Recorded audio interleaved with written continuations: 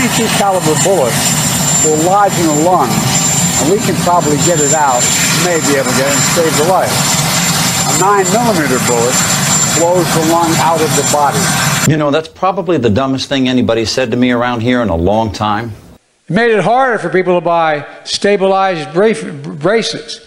Put a pistol on a brace, it turns into a gun. My legislation says there can be no more than 8 bullets in a round. That bullet travels 5 times as fast as something coming out of a muzzle of a gun. Most bullets would go just straight through and out, leaving little, but it blows up once it's inside your body.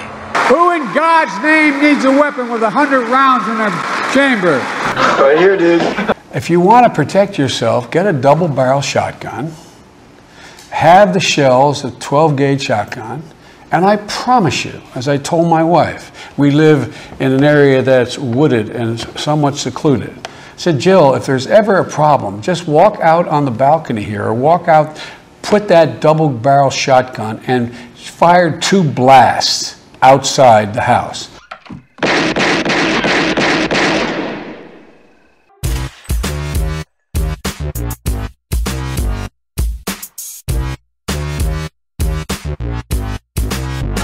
I remember when I was campaigning, when I was a senator, going through the wetlands of Delaware to meet all the people who were most upset with me, the fishermen and the hunters.